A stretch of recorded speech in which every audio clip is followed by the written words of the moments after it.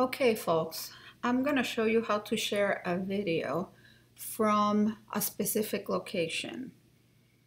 This should save everybody some time instead of having a full video or editing a full video. You can actually send a link from YouTube from a specific time in the video.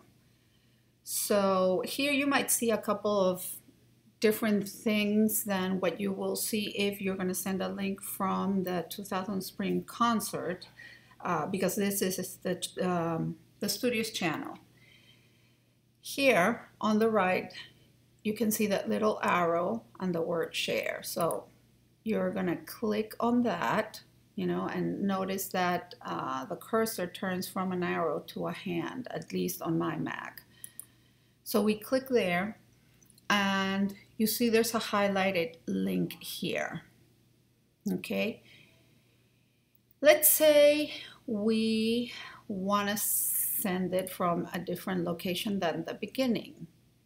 I don't know, let's say Jacqueline is there and that's what she chose to send from that particular time in what she sang.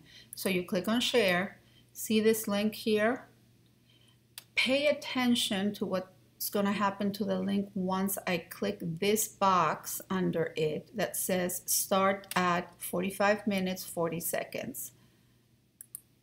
If you notice, that link changed.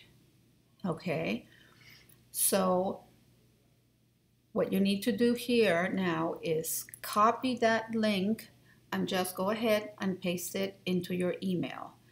When the person receives that email, they will click on the link and they will go exactly to this particular time on the video. So I hope this helps everybody, and that's how you share a video from a particular time code.